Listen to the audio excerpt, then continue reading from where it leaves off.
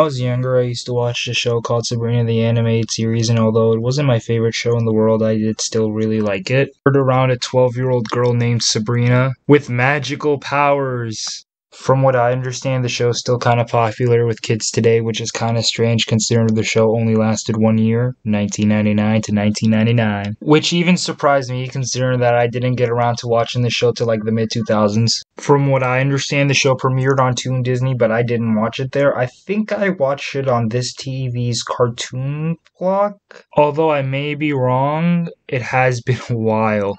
Because if I don't, I'm going to get a whole bunch of comments. But yes, this is Lucy based off of the ABC Family Show, which is Lucy based off of the Archie comic book character. And yes, the sister of the live-action Sabrina voices the animated Sabrina. And yeah, I haven't seen the live-action 90s series, and I probably never will because I don't really care to. And no, I don't care how much money you pay me, I'm not going to watch the Netflix version either.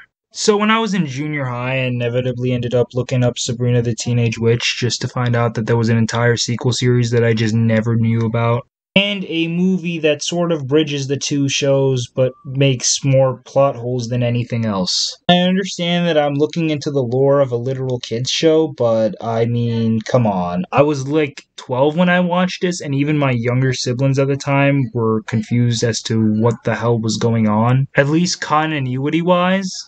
Sabrina the Animated Series has several original characters made specifically for that show, such as Gemstone and Uncle Quigley, and Sabrina's black friend, who is of course voiced by Cree Summer. Just like every other animated black girl, I swear to God, she's like the Chris Pratt of animated black girls. Anyway, in the 2-year time skip between Sabrina the Animated Series and Secret Life, all these characters are gone for one reason or another. And Uncle Quigley just no longer exists in the show. I don't know why, he just doesn't exist. Sabrina's colored gal pal has been replaced with another colored gal pal, which is strange. She's clearly the inferior friend as she's not in on Sabrina's Little Secret. Gemstone has been replaced by another character named Portia. I'm sorry. I mean, Cassandra.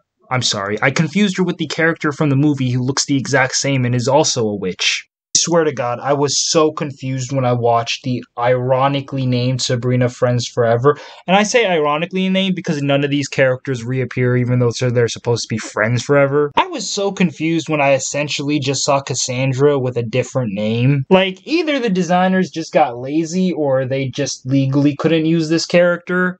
So many things were just off in that movie, like Salem's voice for some reason, which makes zero sense because his voice was back to normal by Secret Life. Also, are we just gonna ignore that Sabrina and Sabrina's Secret Life lives with two teenagers? Like, I get that they're technically thousands of years old, but like, weren't they cursed to be within teenage bodies for like forever or some shit? I swear that they were like 16 in the original and 18 in this so they could legally own a house, but then even then it's like, wait, they wouldn't have aged? So wouldn't they still be 16? Or maybe they were 18, 19 in the original and are still 18, 19 years old? Which is still super awkward when you realize that Sabrina is 14 in high school.